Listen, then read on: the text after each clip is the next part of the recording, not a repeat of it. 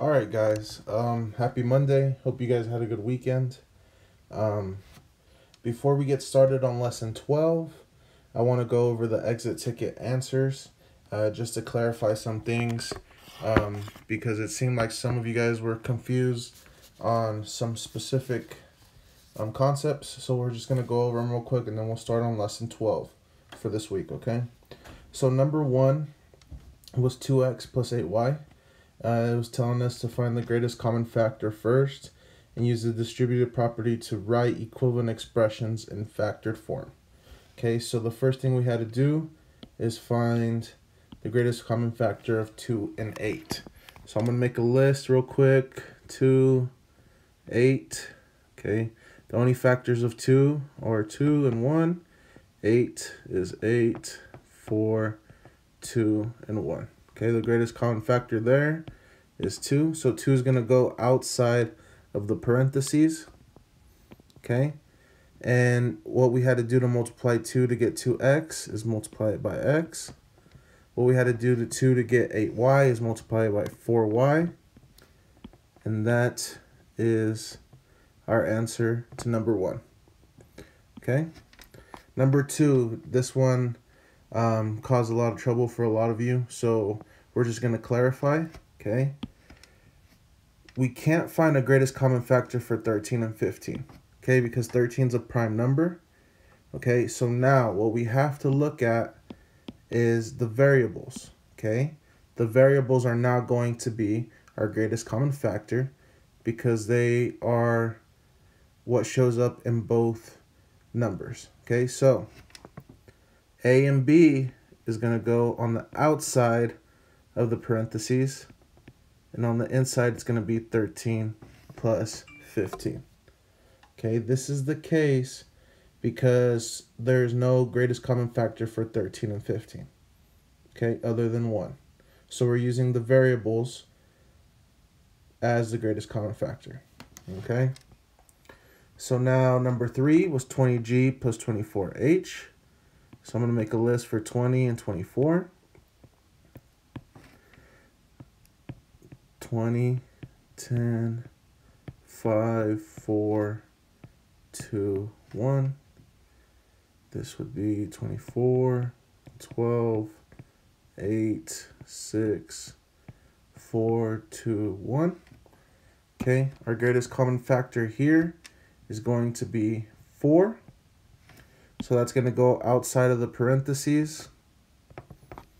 Okay, and it's going to be what we had to do to 4 to get 20g is multiply it by 5g plus what do we had to do to 4 to get 24h? We had to multiply it by 6h. So that is our answer. All right, look over this and look over your exit ticket if you still have it, just to check your answers. Okay, make sure you understand. All right, now I'm going to head over to get started with lesson 12. If I can find it. There it is. Okay. So lesson 12, the objective for lesson 12 is I can model and write equivalent expressions using the distributive property. So what we're going to be doing in this lesson is just kind of adding on to the concepts that we learned in lesson 11. Okay, so the opening exercise, letter A says create a model to show 2 times 5. Okay, so what I'm going to do is make a quick tape diagram. Okay, divide it into 2. Okay, so now I have 2. What's going to go in each box is 5. And there is the model to show 2 times 5. For letter B, it says create a model to show 2 times B or 2B.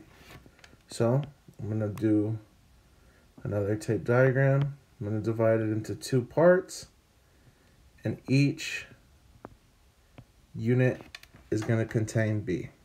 And that's how I'm going to show 2 times B or 2B. All right, let's move on to example 1. It says write an expression that is equivalent to 2 times a plus b in parentheses. Okay, so it says create a model to represent AB. So first, I'm going to do that, or a plus b, sorry. I'm going to do that real quick. And I'm just going to make a tape diagram like this. And this is going to show a plus b. Okay. Then it's telling us the expression 2 times a plus b in parentheses tells us that we have 2 of the a plus b's. Create a model that shows 2 groups of a plus b. Okay, so all I'm doing there,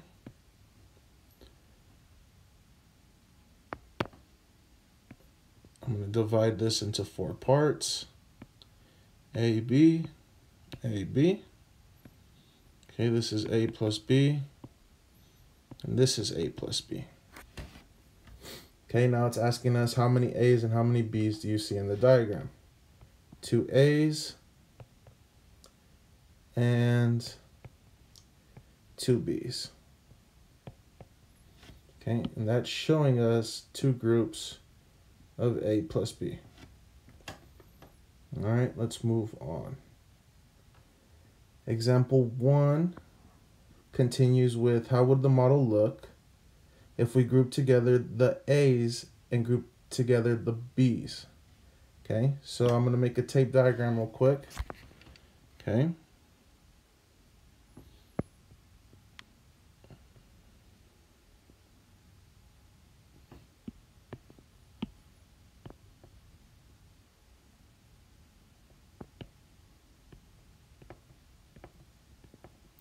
And all I'm doing is grouping together the a's and b's.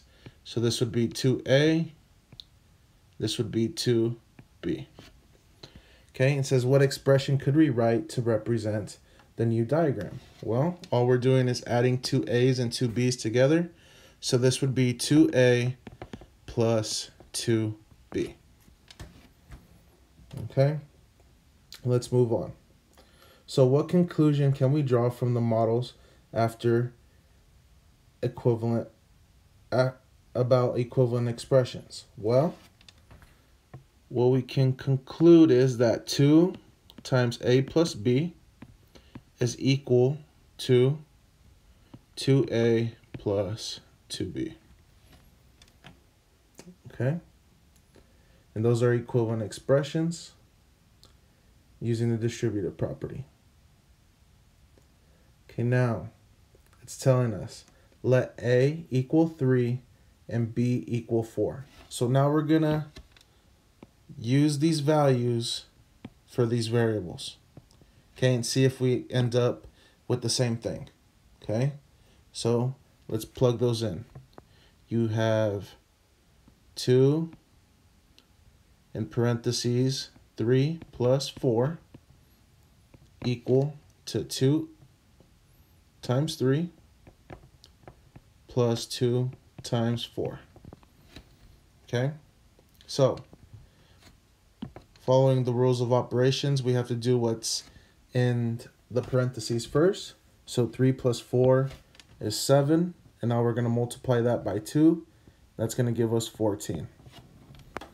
Okay, now we go on to the next expression. 2 times 3 is 6, and 2 times 4 is 8. And you add those together, you get 14. And that tells us that these two expressions are equal. Okay. Let's go to example 2. It says write an expression that is equivalent to double 3x plus 4y. So the key word here is double.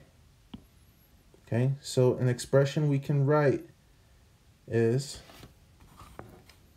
2 in parentheses 3x plus 4y, or if we would just double this, this would be 6x plus 8y.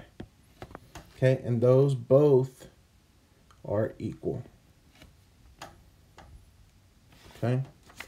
Now, how can we rewrite double 3x plus 4y in parentheses?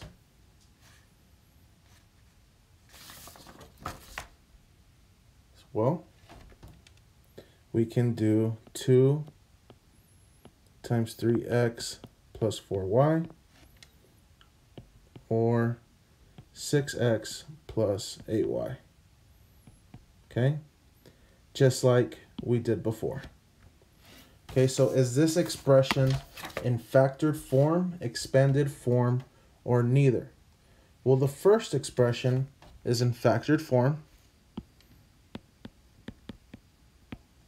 First is factored, and the second is expanded. Okay? The first one's in factored form, and the second is in expanded form.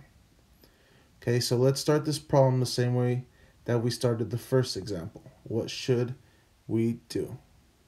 So we can make a model to show 3x plus 4y.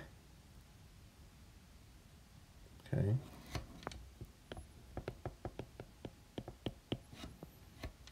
And this would just show us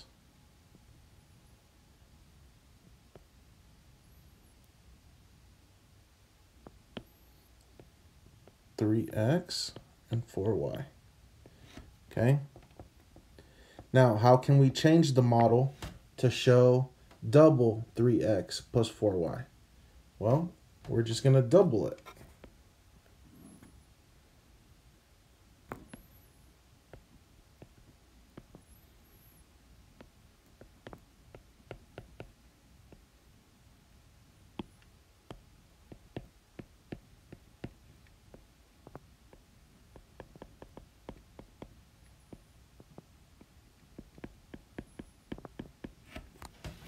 Okay, so are there terms that we can combine in this example?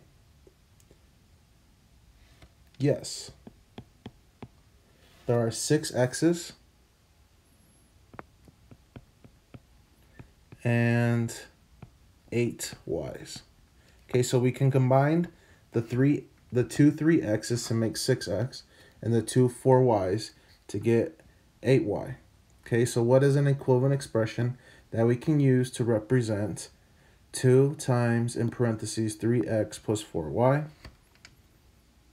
And the equivalent expression, like we said before, is 6x plus 8y.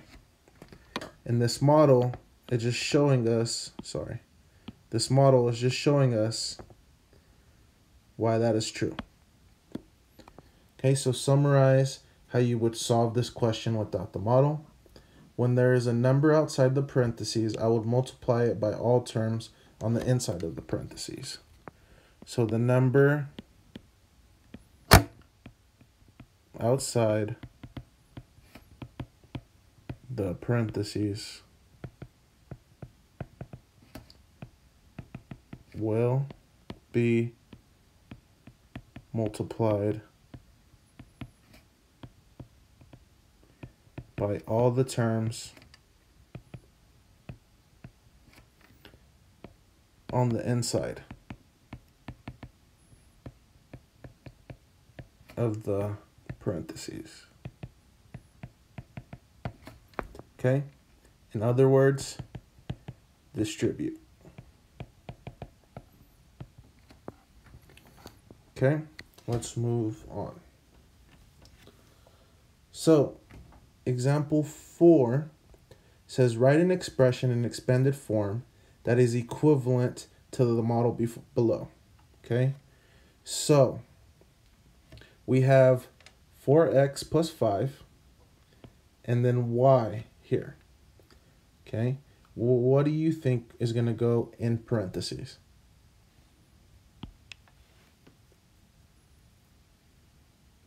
What's going to go in parentheses is 4x plus 5, okay? And on the outside, it's going to be y. Okay, so that model shows y times 4x plus 5. Okay, at the bottom it's telling us how can we rewrite this expression in expanded form. Well, I'm just going to multiply y to both parts of the inside of the parentheses. So when I multiply y times 4x, I'm going to get 4xy plus, I'm going to do the same thing to 5y. And that is the same expression in expanded form. So this is expanded.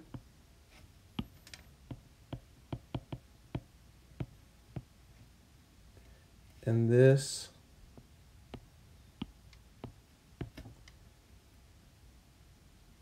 is factored.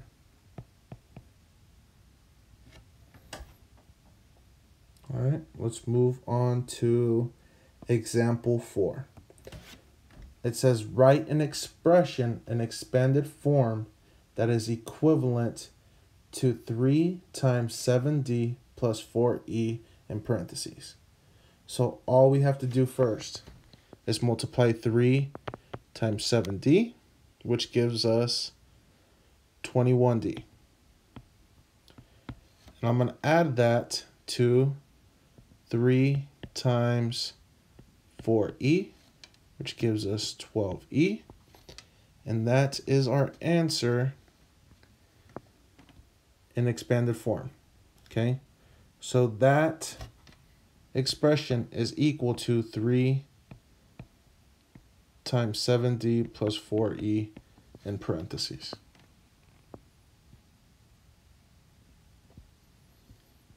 All right, let's move on to the exercises. Okay, it says create a model for each expression below, then write another equivalent expression using the distributive property. So it says 3 times x plus y in parentheses. So all this is telling us is we're going to have 3 groups of x plus y. So I'm just going to make a tape diagram. Okay. This is x, y, x, y, x, y. X plus y, x plus y, x plus y. So there you have it. You have 3 groups of x plus y. Okay, once we distribute to our original expression, 3 times x is 3x, 3 times y is 3y, and that is the equivalent expression using the distributive property. All right, let's try number 2. Okay, it says 4 times 2h plus g. So the model for that, I will just make 4 groups of 2h plus g. Okay.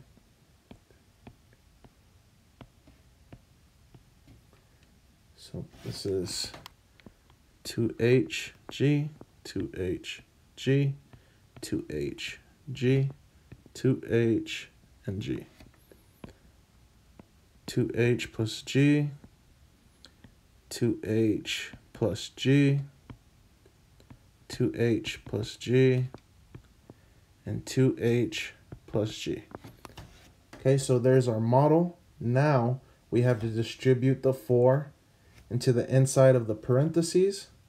So first I have to do 4 times 2h, which is 8h, and then 4 times g, which is 4g, and this is the equivalent expression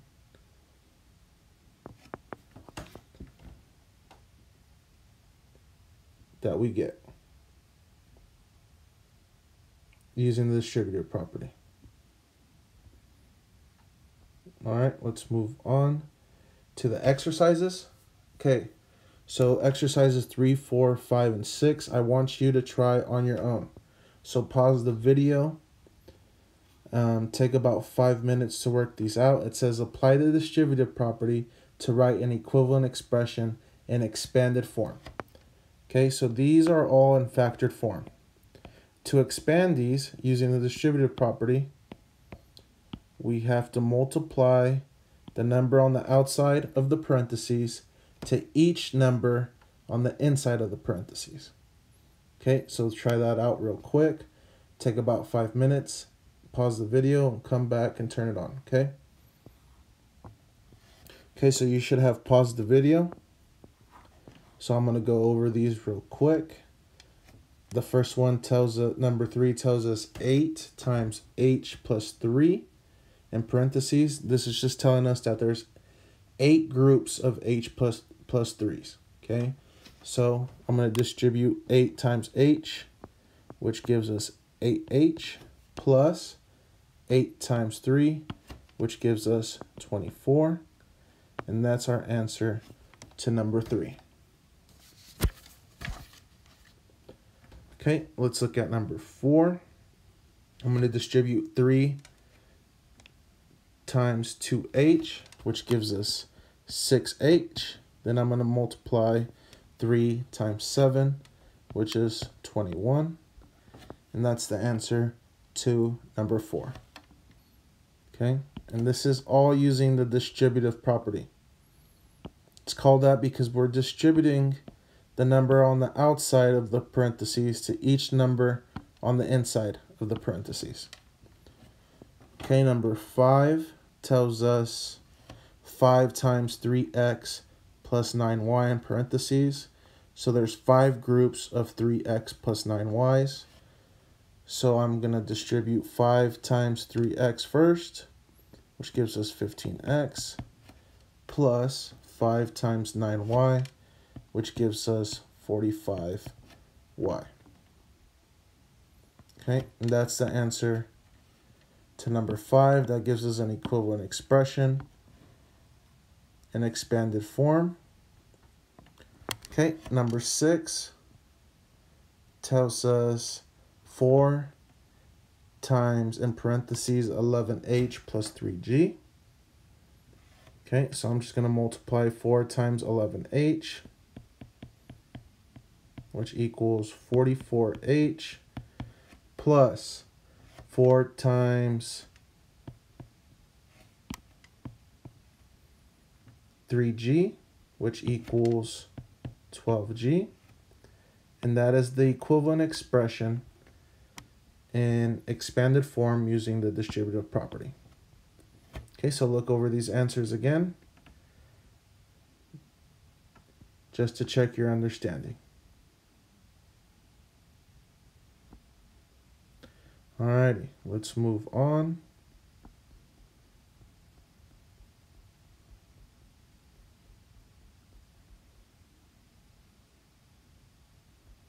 I'm going to do one more problem. I want you to try on your own. Number 8. Okay, it's doing the same thing.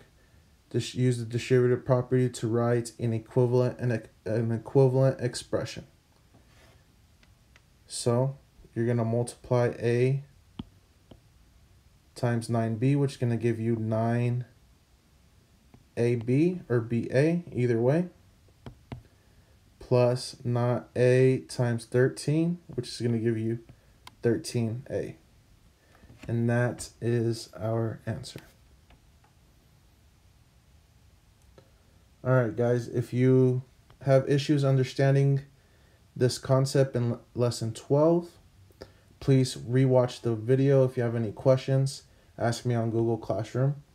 Okay, all I want you to do for today on Monday is to watch this video and work out some of the problems on your own.